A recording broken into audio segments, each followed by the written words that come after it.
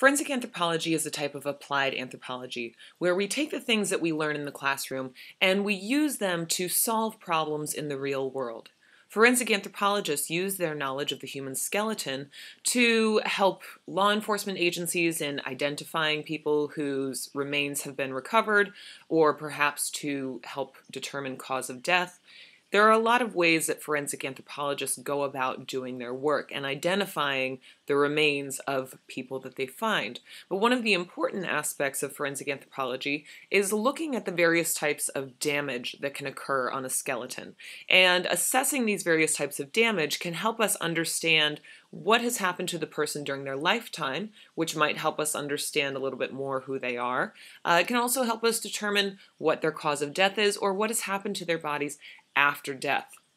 So an important part of doing this type of research is assessing the various types of damage that appear on a skeleton. And we can break these down into three main categories. First, there are antemortem injuries, or there's antemortem damage.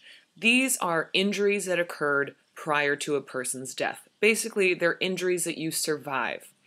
Next are perimortem injuries. These are injuries that occur at or around the time of death. So they're injuries that are associated with a person's cause of death. Finally, there's postmortem damage, which is any sort of damage that occurs after a person dies. And this could be damage that occurs 5 hours after someone dies, or 5 days after someone dies, or 5 years, or even 5 million years. Being able to parse each of these different types of damage is then really important for determining who this person was and what has happened to them. And if we take a look at this picture here, these two individuals who were found together in a grave in Italy, we see that they are embracing, but we also see a lot of breaks on these bones. So here's a question. What type of damage is this? Antemortem, perimortem, or postmortem? We'll come back to this at the end of the video. It's worth reviewing a little bit of bone biology here. Bones are living tissues, and they're composed of a few main elements. So first is the hydroxyapatite, which is the mineral component of our bones. It gives them their strength, gives them their structure. But bones also have collagen, and collagen provides bones flexibility, which is very important. Our bones need to be able to bend and flex a little bit to resist the stresses of our everyday actions. Bones also have tons of blood vessels in them, running through them, in through holes and out through other holes, and into these bone marrow cavities. This is also where our blood cells are produced. So bones are not dry and dusty and rock-like. They're actually really sort of juicy and wet. They are living dynamic tissues. And when I say dynamic, I mean that they're constantly remodeling themselves. And so I want to draw your attention to this Wolff's law of bone transformation. This is the concept that bone remodels itself when loads are placed on it. Our bones have several different types of cells. Some bone cells build new bone, and some cells eat away old bone. But this is a process that's constantly going on. Old bone is destroyed and new bone is created. And Wolff's law of bone transformation tells us that when we exert our muscles and they act on our bones, when we place more stress on our bones, then those bone building cells will create more bone. These bone building cells are also really important because they're what heals bones when we break them. So here we can see a few pictures of some broken bones. As I said, bone continually remodels and repairs itself throughout a person's lifetime. So if you were to break your bone, the first thing that happens is blood rushes to that site. Then cartilage starts to fill in and sort of fill in the gaps of that break. The bone building cells will then start to heal that break surface, and eventually you get a fully healed bone surface, and you can see there's just a little bit of bulging here. So breaks on bones during a person's lifetime will heal but leave almost a little scar on a bone. And this is what makes it possible for us to see previous breaks in things like x-rays, because there will be just a slight scarring of the bone or buildup around those sites of previous breaks. In this picture up here, you can see a broken femur. And I want to call your attention again to these break lines. In fresh bone, meaning living bone, wet, juicy bone, Breaks often occur in this sort of spiral pattern. So whenever we see a spiral break like this, it means that the bone was fresh when it was broken. In this lower picture, we see two thigh bones, two femur bones from the same individual. Here's their left leg, and here is their right leg. And right here, we can see that this person suffered a pretty nasty break during their lifetime. Their femur broke, but because of the strength of the leg muscles, the two sides of the femur were essentially pulled past each other. And so this leg was not set properly, but the bone still tried to heal itself. And that's what we see. The bone has healed itself here and here. And this is obviously an injury then that this person survived. They broke their leg and they lived through it. But they would have been suffering from some pretty serious pain after that break.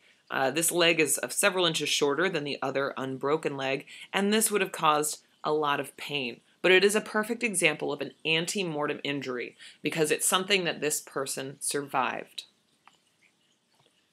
Disease can also leave indications on our bones. One example of this is a disease called parotid hyperostosis, or cribra orbitalia.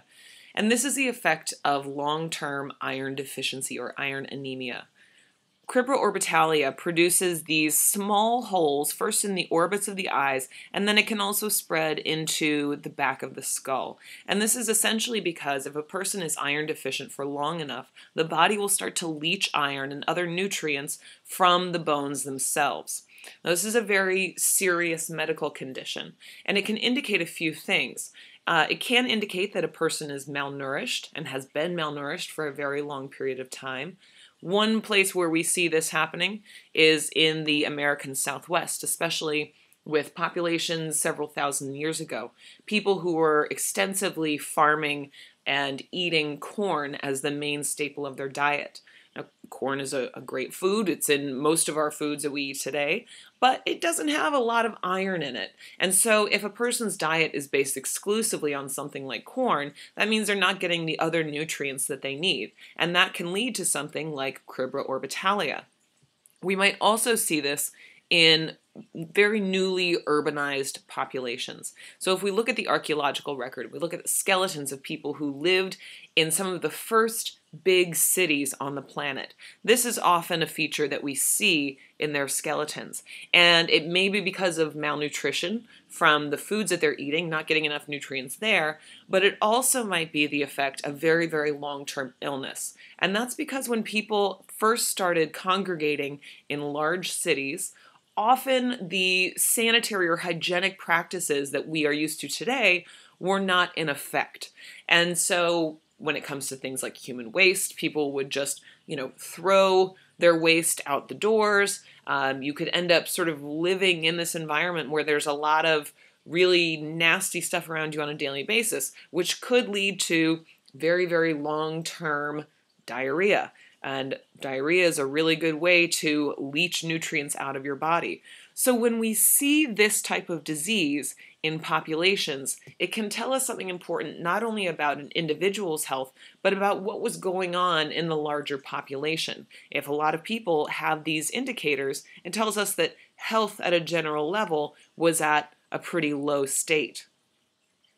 Some other types of antemortem injury or damage can also be from repeated actions. So people like tennis players, because they tend to use one arm more than another, the bones on that side of the body, and these particular arm bones, will tend to be a bit larger than the bones of the other arm. And that's again because of Wolff's law of bone transformation. This is the arm that's doing all of the work, so the muscles are building up. And the bigger the muscle, the larger the bone needs to be to attach to it. So we can look at differences in a person's bones from one arm to the other and see that that person has been involved in the same activity over and over and over again. And repeated stresses on that bone cause it to build up a little bit larger. The same thing can be seen in again, these southwestern American populations where people were really dependent on corn. This corn was ground up to use as sort of maize meal for flatbreads. But the grinding of corn is something that would have taken a long time. It's estimated that a woman would have to grind corn for approximately 5 hours a day to be able to feed her family. And this is the position that a woman would sit in, on her knees with her feet tucked underneath her. The stress is placed on these various parts of the leg, then resulted in extra bone growth at those points of stress. So we can look at women's knees and women's ankles to determine the types of activities they were doing on a daily basis. There are also cultural modifications that have happened all over the world and all through time that affect how skeletons look. But again, these are all antemortem changes. So one example of this is skull deformation, and this is a worldwide phenomenon. We see it in Peru, we see it in parts of Africa, we see it in the South Pacific, where people have intentionally shaped the skulls of babies to conform to some sort of cultural ideal. So this is about beauty or status. And here we see a young baby whose head has been wrapped in fabric to initiate growth of the skull in this upward direction. And it's pretty easy to manipulate baby skulls in this way. Another type of cultural modification is foot binding, which is now illegal but was practiced for a very long time in China. And in this practice, a woman's feet were bound, sort of crumpling them up, bringing these, foot bones that would be right here, bringing those up a bit more. Here you can see it a bit in an x-ray, essentially folding the toes underneath the larger part of the foot to be able to fit into a very tiny shoe like this.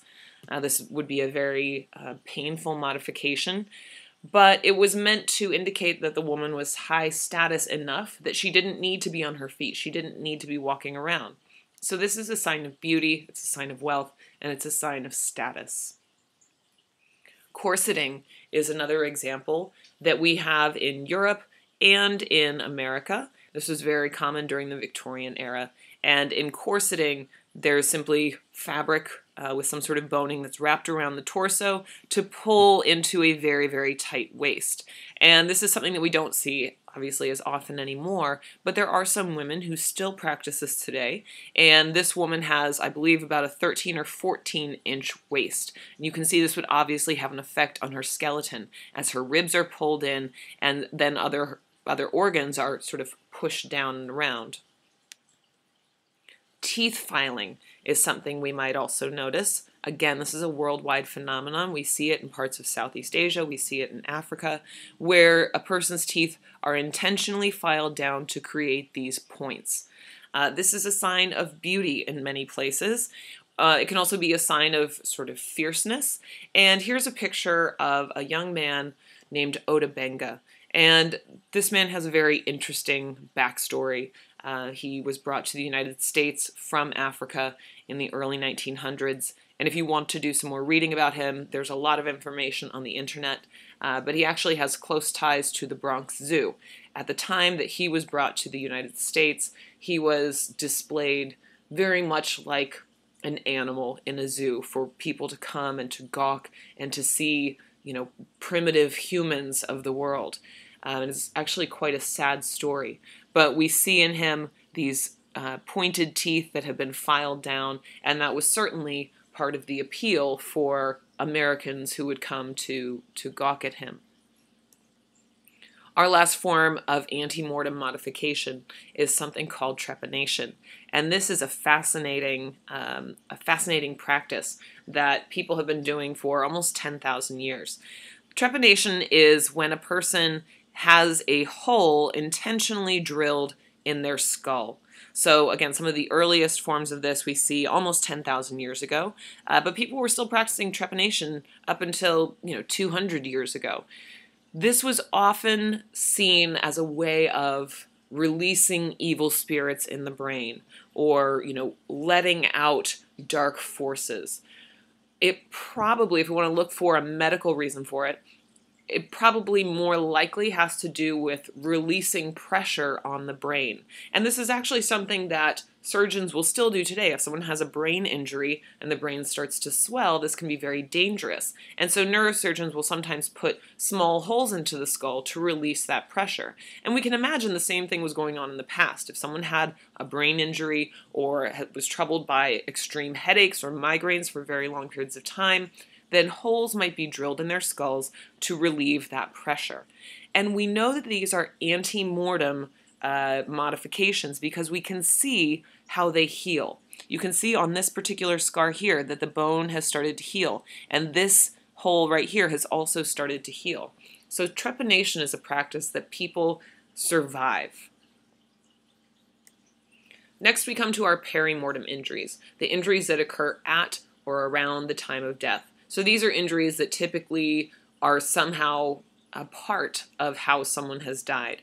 And the way that we distinguish perimortem injuries is basically we look for those breaks with, again, this spiraling sort of fracture surface, which indicates that the bone was fresh or the bone was living when it was broken, except we don't see any evidence of healing. So perimortem injuries are just the things that happen to your skeleton that you don't get a chance to heal because you're dead. Same thing up here. Some of these injuries might very well be perimortem injuries because they were traumatic enough to cause death and the person didn't get a chance to recover from them. Finally, we come to postmortem damage. And this is anything that has happened to a skeleton after death. Like I said, it could be 5 hours after death, 5 years after death, or 5,000 years after death. And there are many ways that skeletons can become damaged. One of those ways might be through just basic breakdown. If a person is buried and their grave is then crushed, then that could break the bones. In post-mortem damage, we tend to see these very characteristic blunt breaks. So rather than the nice spiral breaks that we see on living bone, when bone is dried out and then breaks, it becomes this almost perpendicular break surface. We sometimes also see that animals like to gnaw on bones, especially rodents. Here you see some gnaw marks, and this would have been from some little, mouse or something that got into this person's grave and chewed on their bones. So it's typical to see modifications from other animals getting into graves. If a skeleton is left out, laying out on a surface somewhere, then just general weathering from sunlight, from wind, from water, that can break bones down. But there's also some cultural modifications that we can see. And this picture is quite interesting. This is a picture of a woman's skull from the 1200s from Eastern Europe. What you see here is a brick that has been put in this woman's mouth. And the brick was put here after she died. Now, the 1200s in Europe, this is a time where people were suffering from the bubonic plague. The Black Death is sweeping across Europe. It's killing millions of people. This was also the time when stories of vampires were first being imagined. Except in those early days, vampires were people who spread the bubonic plague. And it was believed that a person could rise from the dead to spread bubonic plague if they chewed on their burial shrouds in their grave. So the idea was that if someone looked like they were going to become a vampire, or if you had a suspicion that after a person died they might become a vampire, then the best thing that you could do to prevent that from happening was prevent their mouths from moving and chewing at their burial garments or their burial shrouds. This brick was placed in this woman's mouth after she died to prevent her from chewing on her burial shroud. So when we see something like this is obviously a post-mortem occurrence. This is something that was put in her mouth after she died. And if this caused damage to her skull, we can understand that that is a post-mortem process. So now let's return to this picture of these two individuals, a male and a female who were buried together and whose skeletons, we obviously see a lot of breaks along these skeletons. What type of damage is this? Is it antemortem, perimortem, or postmortem? Well, if we look carefully at some of these breaks, even though it's not a great photograph, if we consider that this half of the skull is missing, The best and most logical explanation for this is that it is post-mortem damage, because we see a lot of blunt breaks. We see them occurring in lots of places. It's unlikely that all of these damages could have been sustained in a person's lifetime. It's also unlikely that this amount of damage would occur right at the time of a person's death. These all look much more like post-mortem injuries that are probably just caused by the collapse of the grave that they were buried in. And so these are our three types of damage that can occur to a skeleton, and they're all essential for understanding who an individual was and what has happened to them during their lifetime and their death.